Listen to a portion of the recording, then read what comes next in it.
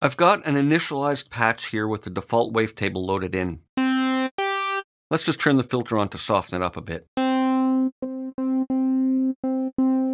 And in this video, we're going to look at LFOs. Now, we've seen that these are used as modulation sources. They're basically cyclical waveforms that the target parameter is modulated with. And they're useful for things like vibrato, tremolo, modulating filter cutoff, panning effects, that kind of thing, where you want the values being modulated to go through a repeating pattern over and over again. Now, I'm going to assign LFO1 to pitch so we can really dramatically hear exactly what it's doing. Now, there are a variety of controls here, and we'll go through them. First thing I'm going to do is sync this to the tempo of the song. And we can set the rate that it's going to go through this cyclical pattern with this. So let me set it to 1, which means whole notes. And I'm going to just decrease the depth a bit, and I'll hold C, and you'll hear how it's going to cycle through the pitch in this type of waveform shape. Let me play with a drum beat, and you'll hear it synced to tempo so that it's starting over again each bar.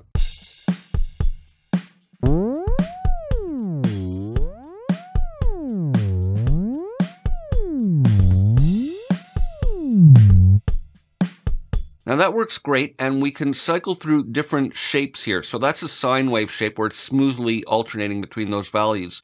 Now we can also determine how and when it's going to start this waveform. We have the different sync modes over here, the trigger modes. I'm going to put this on note, meaning that each time I hit a new note, it's going to start the pattern, rather than in free mode, meaning that whenever I hit the note, it's going to start wherever it is in this cycle. I'll give you an example.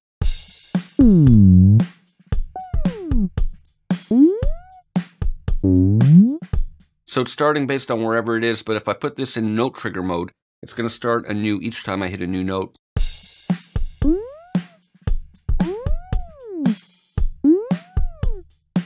And we have what's called legato mode, which kind of combines the two. It means that it's going to start, meaning the shape of the LFO is going to be triggered on the note on, but any additional notes you play will just go through the waveform and come in wherever it is in the waveform rather than being re-triggered.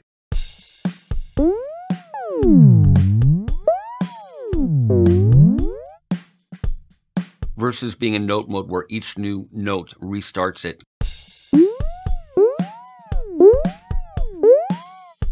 And finally, we have song position trigger mode, which means it's tied to the position in the DAW. Let me leave it in note mode for now. We'll look at the different shapes. So that's a sine wave. We can click here and hear a triangle wave, and we'll hear it oscillate through the pitch in a more angular way now.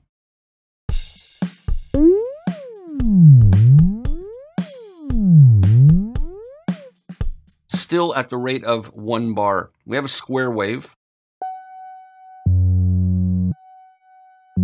where it just toggles between a flat value of 1 note and then another note. It doesn't transition between them in this example of pitch. I'll do it a bit quicker.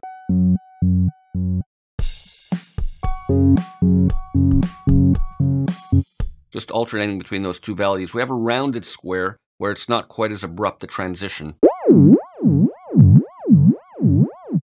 Saw wave, which is kind of like a ramp down. I'll slow it down a bit here.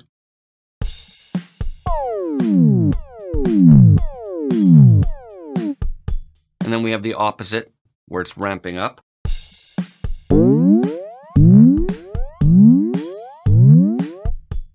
And then we can use an additional shape of sample and hold, and this is nice with pitch at faster rates.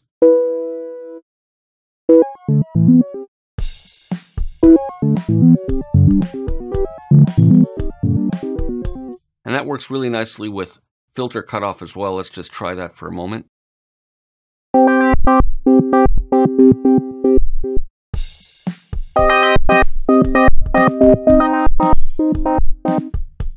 Let's go back to oscillating the coarse pitch.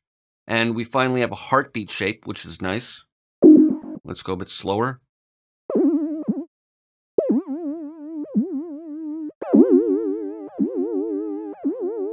And this works nicely with amplitude, I think, depending what type of sound you're after. And you remember in one of the earlier videos I said we can modulate the amplitude to affect the level of the entire layer separate from the master level that we set. And let's bring this down.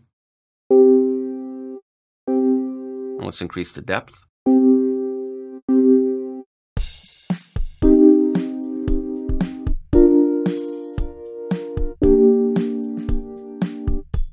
So it's kind of like a little bit of a tremolo, but not a regular cycle in that it's this heartbeat shape and it's a little bit irregular sounding. Let's go back to oscillating the coarse pitch, and we have random, which is, as it describes, random. So the depth controls how deep the modulation is going to be as it goes through that cycle, and the sync syncs it to tempo. And we can also use the delay slider to delay the onset of the LFO beginning. For example, here it is beginning right away. And with this up, we'll hear a delay before the LFO starts. And we can also offset the phase of it, meaning where within this shape it starts. Like right now, it's going to start right at the beginning here, rise up, then down, and then up. But I can have it start by moving that slider, let's say right at the peak.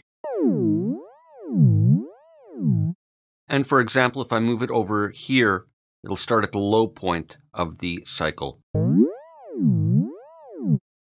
And here it'll start at the very end at the highest point. Now we can also use what's called unipolar mode. Now right now this little plus sign is not lit, meaning it's in bipolar mode, meaning when I hit the root pitch that it's going to oscillate in both directions above and below it. Let me just mute the modulation for the moment and play you middle C. And now we'll hear it modulate above and below that. But if I put it in unipolar mode, it's going to only modulate in positive values, but at double the range. So again, here it is, the root pitch, and now in unipolar mode.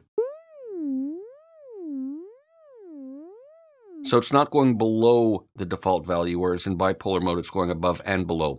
Now we have up to 6 separate LFOs. We can use them all as separate modulation sources. And LFO 6 has a unique feature. It's got a polyphonic mode. Let's assign LFO 6 to modulate this pitch.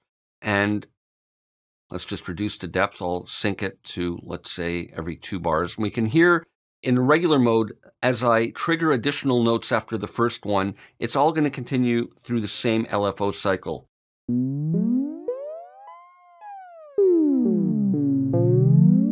Now in polyphonic mode, each note re-triggers its own cycle.